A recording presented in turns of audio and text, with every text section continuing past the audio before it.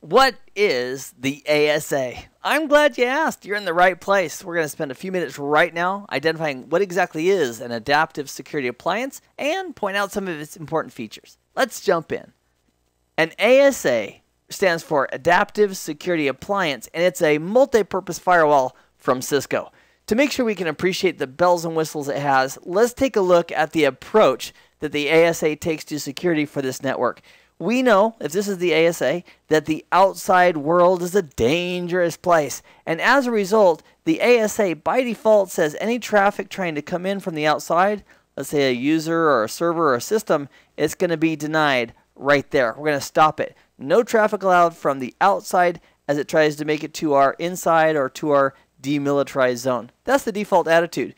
It also has an amazing feature called Stateful Inspection. So let's say we have a user right here, and that user is Bob. And Bob wants to go out to the internet. So Bob makes his request, the traffic goes out to the internet. Maybe he's going to cbtnuggets.com. Well, when a user goes out to a cbtnuggets.com, what are they expecting? I know, some great training. They're also expecting a reply. They're expecting a response back. So when the reply comes back, I'll put this in a green color. When the reply comes back, this firewall is going to have done something amazing. What this firewall did in the background, it looked at Bob's session as it went out to the internet. It remembered the things like the source IP address and the destination IP address and the layer 4 information, the ports involved, and it put that into a session table, a stateful session table. So then the reply came back. The firewall said, wait a second. This reply is perfect. It exactly matches what Bob's expecting as a reply, and it dynamically makes an exception and lets that return traffic come back in. That way we can have tens of thousands of users all going out to the internet, dynamically allowing all the return traffic, and at the same time, we're stopping any traffic that's initiated on the outside from coming in. That, my friends, is a very amazing feature called Stateful Inspection that the ASA does terrifically well. Well, what about legitimate users on the internet? So we have a user out here that wants to go and hit our web server. Unfortunately, the traffic's not going to be allowed there. Have no fear. We have packet filtering functionality where we can create an access list, apply it to this interface, and say, please allow traffic if it's web traffic destined to the IP address associated with that web server, and go ahead and allow just that traffic. We're making exceptions with it. So the user could then go ahead and access the web server, but nothing more. And at the same time, we're never allowing the user's access from the outside to the inside. That's a no-no from a zone perspective with firewalls. So packet filtering and ACLs are synonymous as far as what they do on the network. Another feature is that customers are going to be using the 10 network, for example, 10.0.0. In fact, if you look at your IP address right now on your computer with ipconfig on Windows or ifconfig on Linux or Mac, it's very likely that you have a 10 address or a 192 to 168 something.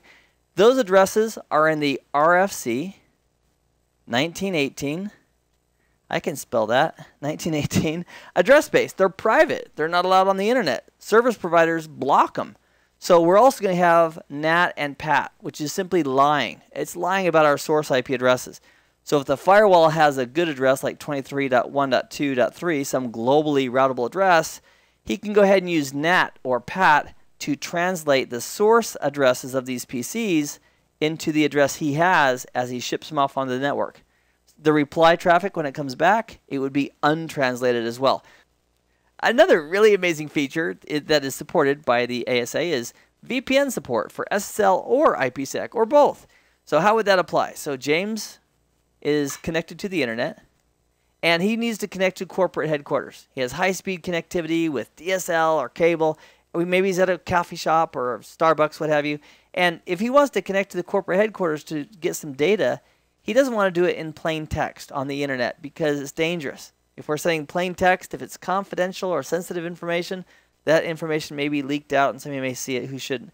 So we build a VPN tunnel from James' machine with a remote access VPN to the firewall so that this leg of our journey is protected. With either SSL or IPsec, they both do a terrific job, and then he can access the internal resources just as if he was on the local area network.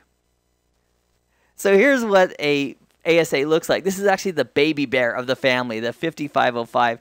All the other models are 19-inch rack mountable, bigger devices. And this device, which is awesome, has a built-in 8-port switch built into it. Port 0 on the far right, all the way through 7. And these last two over here support power over Ethernet. So if you had a camera or an access point that needed to be powered with power over Ethernet, it would support it. And the other cool thing is this. With this model, you have virtual interfaces. So we create these logical interfaces for the inside, one for the outside, one for the DMZ, and each of those interfaces corresponds to a various VLAN. So we can assign these ports to the appropriate VLAN based on what interface we want them to be associated with, and it makes it very customizable and easy to work with. Let me give you a sneak peek at what the graphical user interface looks like. Now for some people just love the command line interface. Other people love the graphical user interface. I think they both have their place. From the GUI perspective, there are some amazing time-saving tools that we can use. Of course, we can configure all the individual details, but let's say we need to roll out something like AnyConnect, the SSL VPN support for remote access. To configure that manually at the CLI, very doable, not a problem. However, if we want to do the same config but do a little quicker, there's a wizard for it. So we can go to wizard and, for example, AnyConnect VPN wizard. It's going to ask us some questions. We put in the answers and it puts the config in for us. The other thing too we could use this wizard for is we could put all the information in, go right up to the end, but not apply it. We could look at the config, take it, put it in Notepad, edit it, and then we could put it in at the command line the way we wanted to. In this MicroNugget, we've identified what's an ASA and also pointed out some of its important features. I hope this has been informative for you, and I'd like to thank you for viewing.